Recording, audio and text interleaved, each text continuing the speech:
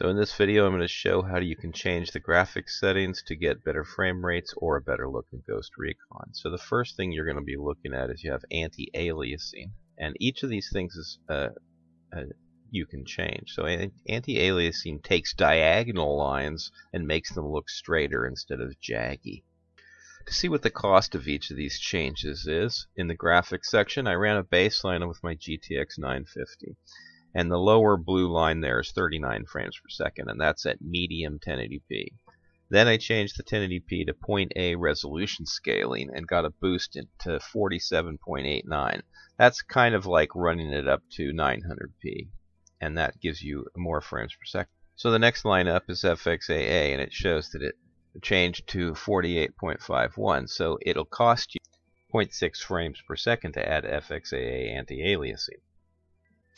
The next setting is ambient occlusion, and to change it to SSBC, if you turn it off, you're only losing 0.2 of a frame. So you can turn it on or off, and it doesn't affect your frame rate hardly at all.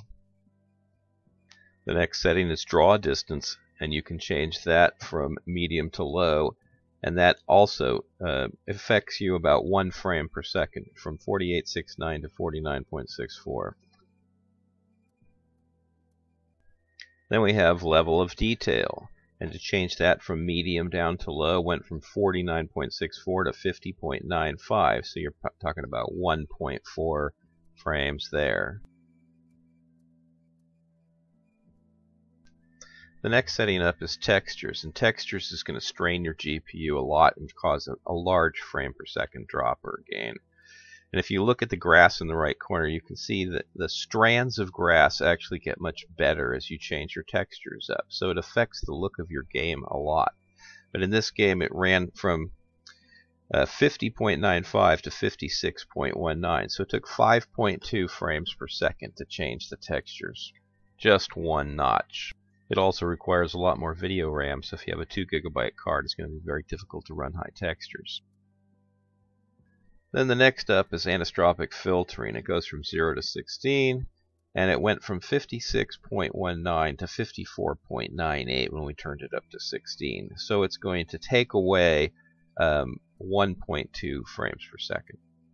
It fills in the detail when you're looking at a long horizontal expanse. Instead of it getting all fuzzy and muddy, it tends to make the detail look much better in the distance on the horizontal plane. I like it for that reason. Next up is shadows, and shadows take another big hit. It goes from 56.19 to 62.49, so you're talking almost 6 frames to go from when you take shadows away from medium to low. But without shadows, it looks like crap, and so without shadows, to me, it's not worth playing. The next up is terrain, and terrain is kind of like textures. It's going to add detail.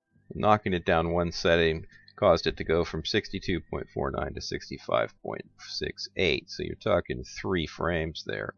Then we have vegetation quality. I like having extra vegetation. I'm not interested in running through a jungle that doesn't have any plants in it.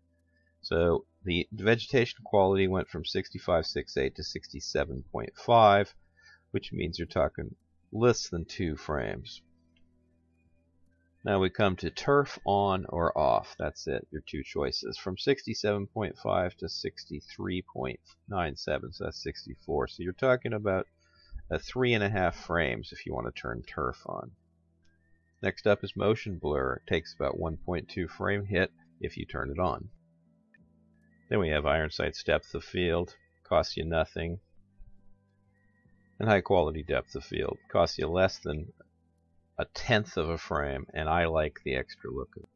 Then we have bloom. Bloom goes from 68.51 to 70.37, so you're talking at almost 2 frames per second hit. Then we have subsurface scattering. It's going to cost me too much. It goes from 70.37 and drops it down to 67.3, so you're talking 3 frames per second hit with that turned on. Then we have lens flare. I like lens flare. It doesn't cost anything. It's maybe 1/10 of a frame, and I like to see the little twinkle that the sun makes. So I put it on.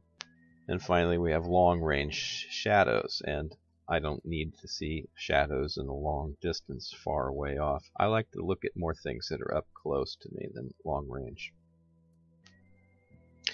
And so here we have a low preset, and we're going to do the GTX 950 at 1080p, 1 resolution scaling, so no decrease, and sharpening is on. And as you can see, the picture is it's good, but it's not very rich. There's no shadows, and so the truck has no shadows below it. The buildings don't cast shadows. The AI bots don't cast any shadows. You know, there's a lot of other features that are off also, but it's the lack of shadows that makes a huge difference. So you're getting a pretty high 50s frame rate on low without any with 1080p full on. And you can see the sandbags on the left don't have any shadows, which ambient occlusion would put in there. Okay, now we're going to look at 1080p, straight 1080p with a medium preset. The graphic setting is just the medium preset. And immediately you can tell it looks a lot richer than the low setting. You have a shadow for the buildings, a shadow for the trees, a shadow for yourself, a shadow for all the AI bots and the other people that you're going to come across. And it's got increased textures, increased terrain. But the cost is that you're hovering around 30 frames a second. You know, you're dipping down into the high 20s and you're going up into the mid 30s, maybe 40. So your frame rate's really taking a big hit at 1080p. Now we're going to take it and take away some of the graphic settings from the medium that we put in, and we're going to knock it down to 80% resolution. And immediately you're going to see that the frame rates have jumped from the 30s to about 45. You still have the shadows. Your bots have shadows, the buildings have shadows, and the look is excellent. It looks rich. When you go into the grasses, they're blowing in the wind.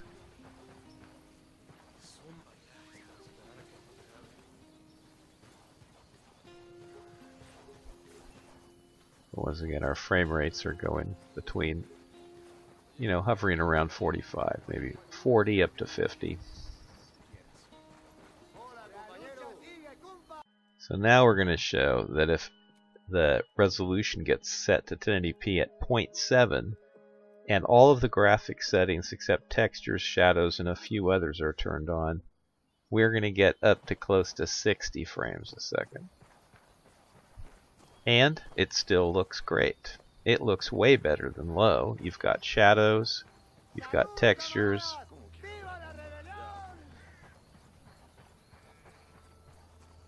It's much more realistic looking, and the frame rate's the same as it would be on low at 1080p. Now, of course, it's not 1080p, but it actually is a higher frame rate than you get at 900p. So I hope this show has helped you see that you can get a better looking game at higher frame rates than you can on low. Anyway, have a good time playing Ghost Recon.